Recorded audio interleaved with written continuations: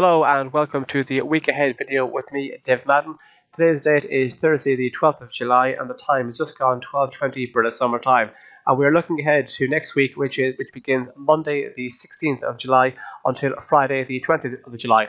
Taking a look at the major economic indicators that are due out next week. On Monday we have Chinese GDP, fixed asset investment and industrial production. The kind of wider picture has been that Chinese growth has cooled greatly since between 2010 and 2016. And since 2016, the Chinese economy has kind of plateaued a lot, growing in around the kind of 6.7, 6.8, 6.9% region. And that's what we're expecting out of China in the latest second quarter GDP numbers. It's also worth pointing out that the tariffs that have been imposed on the United States are unlikely to make an actual impact on this reading in terms of GDP and also fixed asset investment and industrial production, but future readings could be impacted by the tariffs. As of this week, there's also talk that President Trump is going to impose another $200 billion worth of tariffs against Chinese imports in August. That could also, like I said, could also have an impact on Chinese economic indicators at the back end of this year. Looking ahead to Tuesday and Wednesday, we have the UK unemployment rate and average earnings on Tuesday and the UK CPI rate on Wednesday.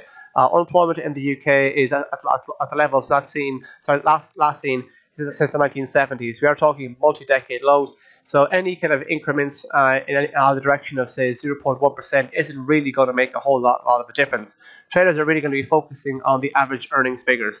And in the last number of months, the average earnings in the UK has been growing faster than that of the inflation rate, the cost of living rate, which is obviously good because this actually boosts income in real terms and allows for an increase in disposable income. And the more consumers spend, quite frankly, the better for the British economy. It's also worth pointing out that the slide in the inflation rate in the past few months is likely to be assisted by the firming up of the pound on the back of the most recent Bank of England meeting. Three of the policymakers voted in favour of a rate hike, which gave the British pound a bit of a boost. And Andy Holiday, the Bank of England's chief economist, was one of those three members who voted for a rate hike.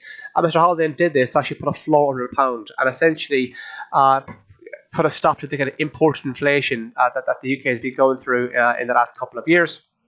Keeping with the inflation theme, moving on to Wednesday, we have inflation figures from the eurozone.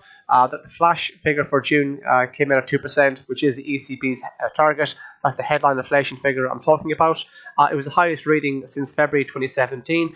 But it's fair to say that a lot of the increase in inflation in the headline figure has been down to the surge in the oil price. But it is also worth pointing out that the core figure, which strips out commodity component, is also at a multi-month high. So it shows that there's a genuine increase in demand, which is in the eurozone, which is obviously something that central bankers at the European Central Bank want to see. Keeping again with the inflation theme, Canadian inflation is due out on Friday, and essentially the headline figure has cooled ever so slightly since hitting a 3-year high in February, but the actual core figure, which strips out commodity components, has been broadly rising for the last 10 or 11 months. It's also worth remembering that the Bank of Canada raised rates yesterday, and it was their second interest rate hike in 2018. And it goes to show that the Canadian economy is continued to grow and demand is respectable. It's also a way for the Bank of Canada to actually kind of keep up with the Federal Reserve in terms of rate hikes throughout 2018. In terms of corporate stories, on Monday we have second quarter figures from Netflix. On Tuesday we have second quarter earnings from Goldman Sachs. And on Thursday we have full year figures from Sports Direct. So I'll take a look at some of the major markets, more popular markets, and see, in terms of price action, what we can expect. So as you can see here, after the FTSE 100 hit an all-time high in May, we have seen a bit of a cooling in terms of the price action, and things are still looking a bit tense given the trade standoff between the US and China.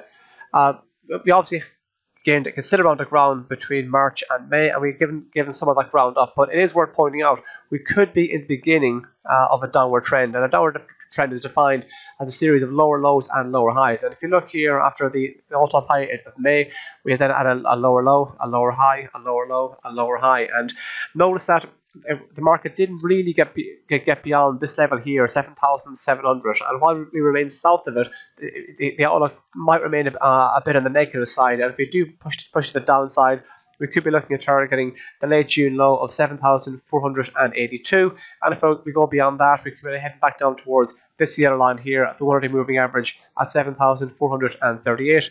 If you do manage to clear 7,700, that'll be positive for the FTSE 100, and if we have a sizable break north of it, we could be looking at then targeting the mid-June high of 7,794. The German market, the DAX, is also looking a bit on the shaky side, seeing as that Germany, the German manufacturing sector could be in the firing line should Donald Trump actually ramp up his rhetoric against the EU in terms of actually in trade talk. At the moment, things are still looking a bit more positive than they are in regard to, say, Chinese trading relationships with the US, but that could all change in one tweet. As you can see here, if you take a look at the price action in the DAX since the middle of June, we saw a steady sell-off in June. Support was found in on this area here at 12,123. The market did manage to bounce back and regain some of the losses, but the market has turned over on itself again.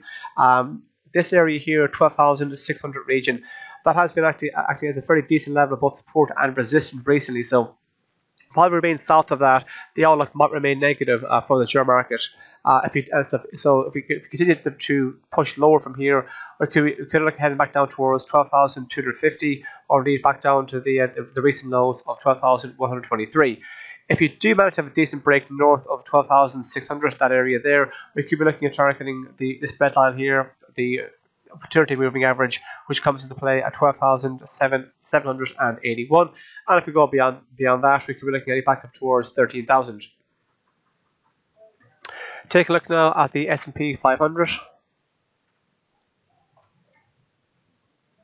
S&P 500 has held up reasonably well, considering what's going on in terms of the trade negotiations and the standoff between the United States and Beijing. The broad picture is that ever since April, the S&P 500 has been in an upward trend. We've seen a series of both higher highs all along here and also higher lows. So broadly speaking, in an upward trend. In fact, we're not too far away. We're pretty much on the June high here. So if we continue to push on higher, we could be looking at targeting a level not seen since early March, which is 2,800. And if we do manage to take out 2,800, that would then be putting us on target to head to these levels here in around 2,835. If you do manage to drift lower, we may find some support coming to play in around the 50-day moving average, this blue line here, which comes into play at 2,737, or perhaps indeed here at the also at the yellow line, the 100-day moving average, which comes into play at 2,709. Take a look now at what's going on in the gold market. Gold has been under pressure recently, given the kind of given the rally or the firmness in the US dollar. There's a kind of strong inverse relationship between the two markets. As you can see here, gold hit a multi-month low, 6-month low, only at the beginning of this month, and the market appears to be turning over on itself yet again. If you take off this low here of 1236, we can be heading back down towards 1204, a level not seen since July of last year. So we're approaching the previous 6-month low, which was a 6-month low, and we could very easily be looking at a 1-year low quite shortly on gold. If the gold market does manage to rebound from here, I'll manage to take out this level here, the most recent high of 1265. Beyond that, we could be heading back up towards 1284, and then beyond that, we could be heading back up towards 1300. But the trend is very much in a downward mode at the moment. Taking a look now at the euro versus the US dollar. So the single currency started losing a lot of ground versus the US dollar between April and May. We've managed to find fairly decent support from this area here in at one spot, 15.10. While we remain north of that, I think we could see further buying come into play. But notice how this pushback here didn't actually manage to take off the most recent the mid-June high of one spot 85. 1 spot 18.51. If we can't manage to get above that area, I suspect we could be in a bit of a trend, in a bit of a range here. It's fair to say support is decent in at 1 spot 15.10, but also the recent high failed to take off this area here at 1 spot 18.51. So we could be looking at being a bit range bound on the euro versus US dollar. A break north of this area here, 1 spot 18.51, could put us on track to test the big psychological number at 120, and a move south of this area here at 1 spot 15.10 could set us back down towards 114. And lastly, now taking a look at the pound versus the US dollar. Similar situation here, we saw a fairly steady decline in the pound versus the US dollar since April. We haven't really had the same level of kind of support come into play that the euro has versus the US versus compared with the British pound.